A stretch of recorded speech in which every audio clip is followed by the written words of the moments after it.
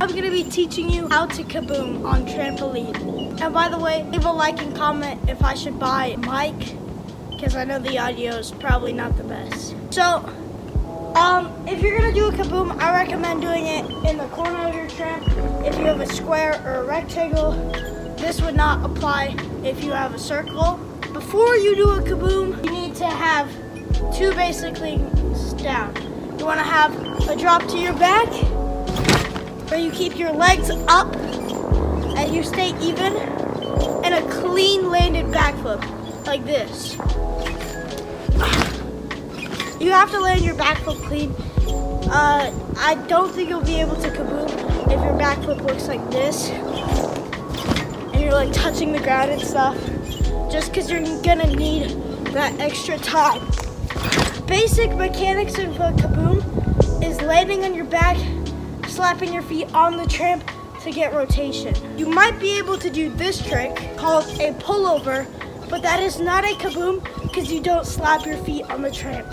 So to start your kaboom, you want to take that clean backdrop and then you want to work on your foot slap. A mistake I see a lot of new people to kabooms do is they just have their feet straight in the air like a pipe and they slap with their knees bent. You will not get any rotation if you do that. You have to keep your legs straight and stiff, and your ankles cannot bend. You have to stay straight and slap your heels. You want to keep your legs a bit above you, like this, in order to get the right slap. You can practice this by just slapping and putting your hands on the trampoline, and you might already be there. Eventually, you're just gonna have to send it and go over your head. But before you do, you're gonna have to know how to snap.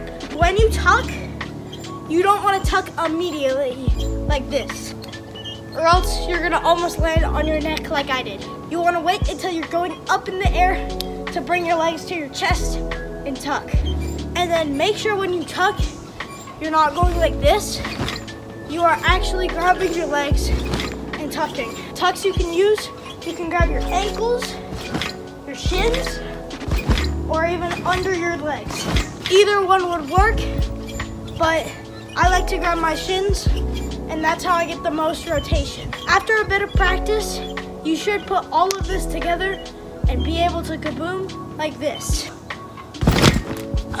Comment down below other tricks I should do tutorials on, such as double front flip, back full, ball out. I don't want to do any simple tricks like front flip, back flip, or side flip, because there are a bajillion tutorials of those on YouTube. I want to focus specifically on the harder ones, which I didn't find much tutorials for. I hope you guys enjoyed the video, and see you later.